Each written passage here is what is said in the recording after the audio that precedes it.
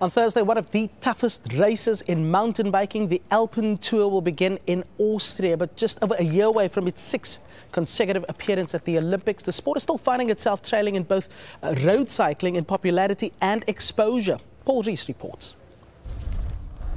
Set against Austria's Dachstein Glacier, the Alpen Tour is one of the most scenic and toughest events of its kind. But despite a location to match the most iconic stages of the Tour de France, you won't hear much about it. Because this is mountain biking, not road cycling. Riders here are faced with slopes normally occupied by World Cup skiers, but they have to go up as well as down. These riders have to generate a huge amount of power on these climbs, and at the Alpen Tour there's 4 days of them going for more than 200 kilometres and more than 6,000 feet. And once they're up there, there's no time to enjoy the view. One-time mountain bike marathon world champion Alban Lacarte is a master at keeping rivals at bay on treacherous downhill sections. But with little money in the sport compared to on the road, he's one of the few who can make a real living from his passion. Since I'm got world champion, I'm also earning a good money.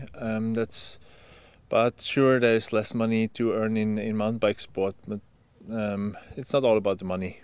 Good money can mean $1 million a year for some, but the average pay is more like 10,000. And Olympic status hasn't taken it out of the shadow of road cycling. One reason? Most budding bikers have access to a road, but not a mountain. There's still room for improvement, even in the wide open spaces of Schladming. It's all about to work with kids when they are young and bring them cycling together, and especially for girls, the field of women in mountain biking is so small.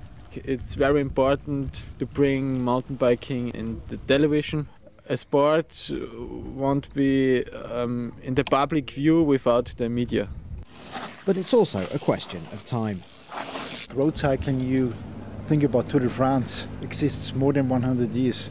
And mountain biking only exists since 25 years, so it's not that traditional at road cycling. Even if Rio 2016 provides its latest boost, mountain biking may have to be content with a steady climb towards popularity. Rhys, Al Jazeera, Schladming, Austria.